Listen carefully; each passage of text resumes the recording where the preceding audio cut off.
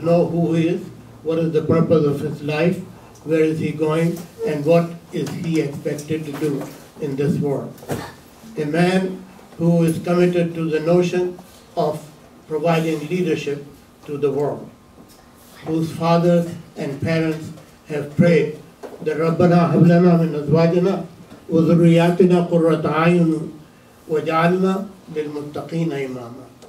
That, oh Allah, make my wife, my spouses, and my progeny a satisfaction of my eyes, and make all of us the leaders. وَجَعَلْنَا لِلْمُتَّقِينَ إِمَامًا. Make us the leaders of even the muttaqeen. That is the best. Because Islam and Islamic school is committed to the notion of excellence. We are told, إِنَّ اللَّهَ يَأْمُرُ بِالْعَدْلِ وَالْإِحْسَانِ. Allah subhanahu wa ta'ala for justice, and along with justice, ihsan. Ihsan means excellence. Excellence in all walks of life. As the famous hadith has said, that a Muslim is the one who exercises excellence in in everything which he does. Even when he has to slaughter a sheep, he makes sure that his razor blades are sharp. So excellence is part and parcel of an Islamic school's message to its students. And an Islamic school provides an opportunity to the future leaders of America to indeed prepare themselves as excellent leaders, as those who are committed to lead their communities and to lead their society. My brothers, after 9/11, the major challenge which we have faced is indeed the challenge of letting people in the U.S. know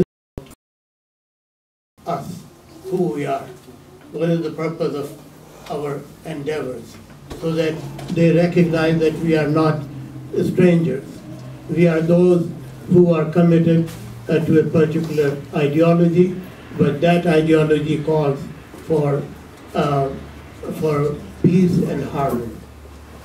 So the question is, how best can we represent ourselves, and how best can we be able to tell the American public in general who we are. That task can only be done by the graduates of an Islamic school, because these are the students, and these will be the students who will become the leaders of future leaders with full knowledge of what is called the so-called secular education. Inshallah, they will be the best doctors and physicians and engineers, and at the same time they will be the best Muslims. They will be the most knowledgeable Muslims, not the Muslims like you and me who went to so-called Muslim schools and we never got anything out of those Islamic studies courses, barely minimal knowledge about Islam. But here the effort is that whatever they are studying, integrated curriculum, whatever they are studying, they study in this perspective of Islam. They know what Islam has to say about political affairs, economic affairs, social affairs, community affairs, family life, so on and so forth. So they will be most knowledgeable people to talk about Islam, to represent Islam, to lead us as a community in front of the American society, and inshallah become the leaders of America themselves.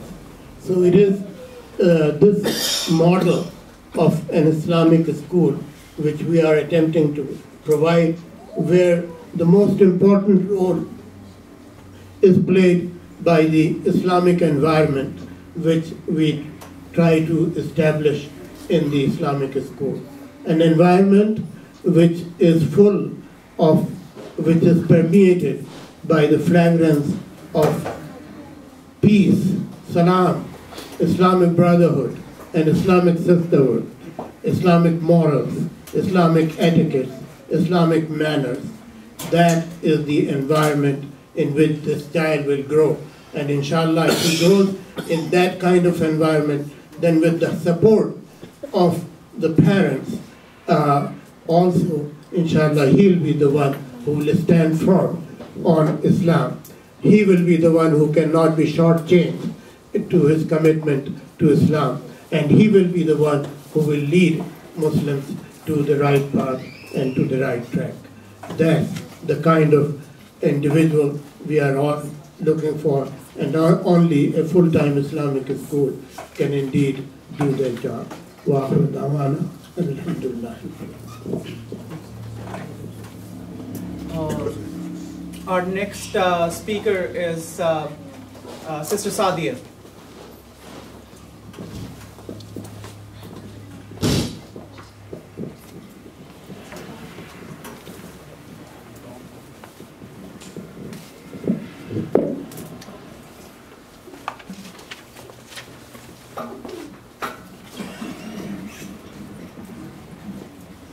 أعوذ بالله من الشيطان الرجيم بسم الله الرحمن الرحيم رب اشرح لي صدري ويسر لي أمري واحلل عقدة من لساني يفقهوا قولي. السلام عليكم ورحمة الله. Firstly, Jazakallahu Khair Brother Naveed and Tarbiyah Committee for arranging this beautiful, beneficial event for the community. It's a privilege and humbling experience to be among all the leaders and scholars. In my brief presentation, I will be covering three major points. Number one, how we can identify the leaders, future leaders among our kids in the community and among our children. Number two, I'll be shedding some light on the fact where we as parents sometimes become a barrier for our kids to be future leaders. And number three, I will introduce a formula that I have recently learned from successful business leaders and teach to our kids to facilitate them when they grow up and when it will be their time to choose a career path for themselves. The first slide. Okay, so who are the leaders among our kids? If we look to the group of children when they play together, we will see for sure that there is one child who's leading the course of the games and changing the rules of the games or changing the course of the games. Like he or she will say, let's play hide and seek now, or let's run together, let's climb the tree. And the rest of the kids will follow that child. And that child who is leading the games will have the attitude like, follow me, and let's do this or that.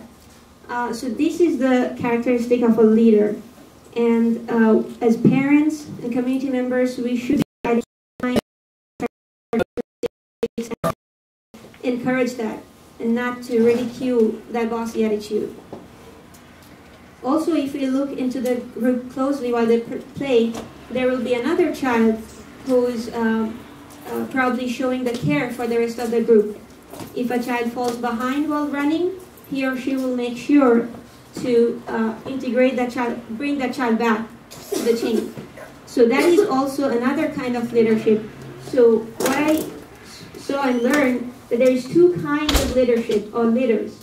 One is from the front with the attitude of follow me, and then another leader is from the back who is more caring, and like when they grow up they will be like conducting shura to decide a matter and bring the harmony, bring the people, or if it's kids, they bring the kids together towards the game.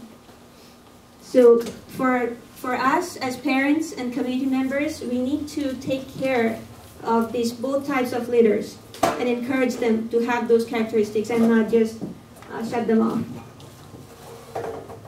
So the next point that I'm going to talk about is sometimes we as parents, and it's like not sometimes, more often, we make some very discouraging comments to our kids when they grow up like this.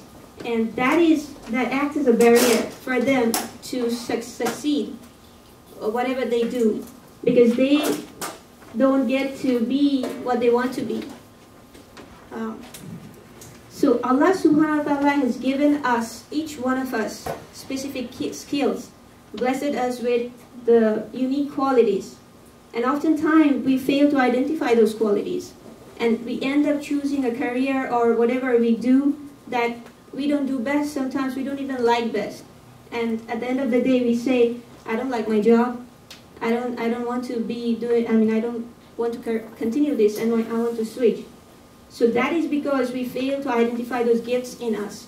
And the worst that we can do is to decide for our children to follow the same course. So what I found and realized that, number one, Allah subhanahu wa ta'ala has given us special skills and gifts.